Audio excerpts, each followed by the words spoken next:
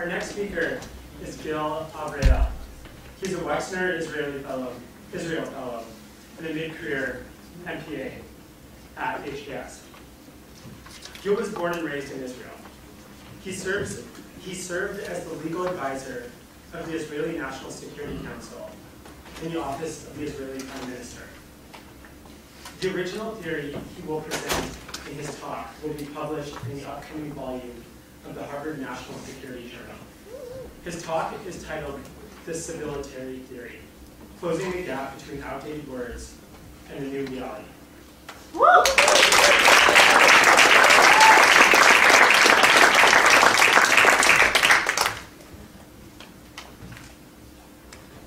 Good evening, everybody. It's a pleasure being here tonight. Let me open by a question. How many of you wrote in your essays to Harvard or to the CPL if you want to change the world or make the world a better place? Just a show of hands. So I also share with you the same dream. And when I was accepted to Harvard, I thought, well, that's neat, but how do we do it? So I wrote in Google, the most distinguished Harvard professor, and I thought, okay, let's call him and ask him. I got 50 results. And I called the professor, I got his assistant answering, and she asked, what is your name? I said, here. What do you want? I want to change the world. Silence. And then I heard, you have reached the Harvard University. If you want to change the world, press 1. Press 1. If you want to change the world, press 1. If you want to change it in any given year, press 2. I keep the right combination. I got a meeting with the professor. I get in, and this guy is really, really, really distinguished, really, really old and recognized. He's been around. You know, the rumor says that he knows the Dead Sea when the Dead Sea was only sick. I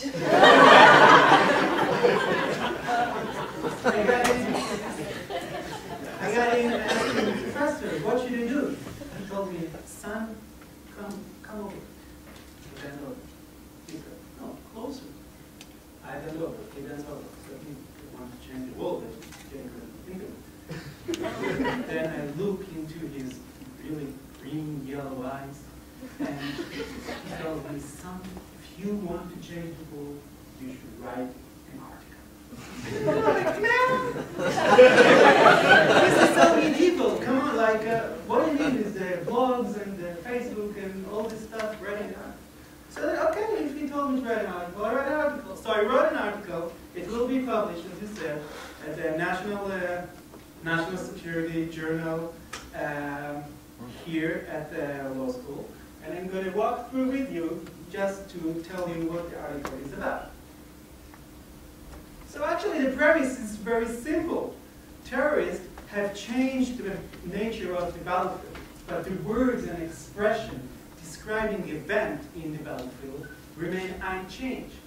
As a result, leader, diplomat, journalist are using outdated words to describe new events. Now, why is it important?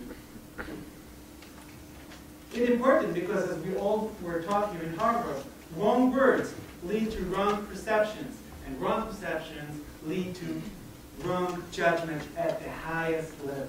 But let's think about it again. Why is it important to change the language we use? 3 reasons. First, it's a matter of life and death.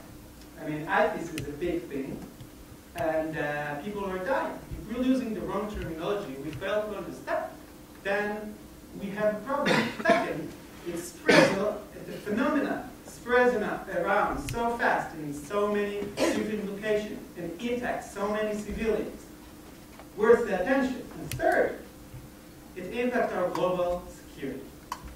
Now, I'll just throw in a few examples of what am I talking about just to make it clear. I have more questions than answers, but let's think it through together. So President Obama was saying, we are, and the West, are at war with extreme, not Muslims. And Prime Minister, the French Prime Minister just declared that we are at war with Islam. Let's hold it for a minute and ask us, are we at war with ISIS? Is it the right word? Look at this map.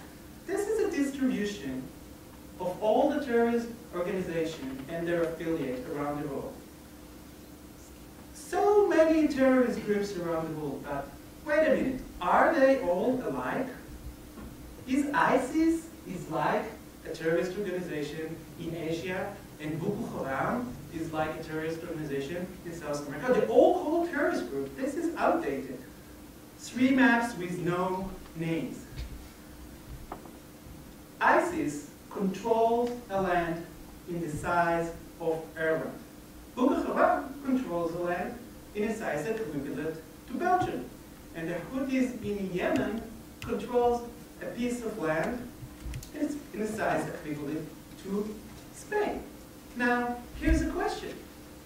How do you call and how should we name the territorial dimension of terrorism? What is it? What are these maps?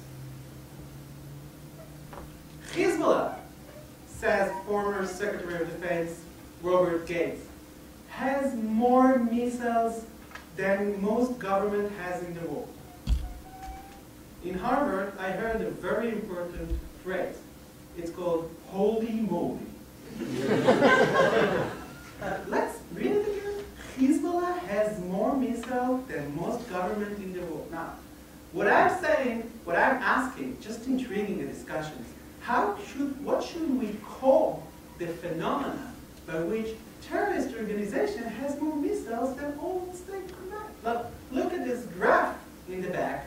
In the past, terrorists were using knives, then they were using fast with explosive, then they moved into planes and car bombs, and now they are moving to ballistic missiles. So we have to stop forcing the outdated terms, recognize that reality has changed, create new terms in order to move the thing forward, and put a new theory in place. So here are a few alternatives. Terrorist group, the word is outdated. Terrorist groups are not all alike. They are divided into 2 groups, and this is a new phenomenon. The regular groups, most of the terrorists on the list, and now you have a new phrase called transformative terrorist group. What are they? Transformative terrorist groups like ISIS, Boko Haram, and the other one on the list have 2 phenomena which are new and has no name. They have the territorial dimension. Not like this in the past. And that administers the life of civilians. How do you call the maps? Thank you. How do you call the maps? Are these regular states or typical state? Of course not. Are these terrorist groups like the regular terrorist group? Of course not. They are transformative terrorist groups. So how do you call a phenomenon which is more than a regular terrorist group and less than a regular state? We call it terrorist state. So this is a new phrase. And as of the missile arsenal that is held by terrorists, we coin a new term named terror ballistic arsenal. And when someone from a terrorist group is attacking the civilians with ballistic missiles, we call it terrorist ballistic attack. Now, these new forms of wording, just what I want you to do this evening is think about it. Think about it that what does it mean maps without names? What does it mean territorial dimension of terrorism? What does it mean that a state, that a terrorist organization has more missiles than regular states? Words matter. Wrong words can lead to wrong perceptions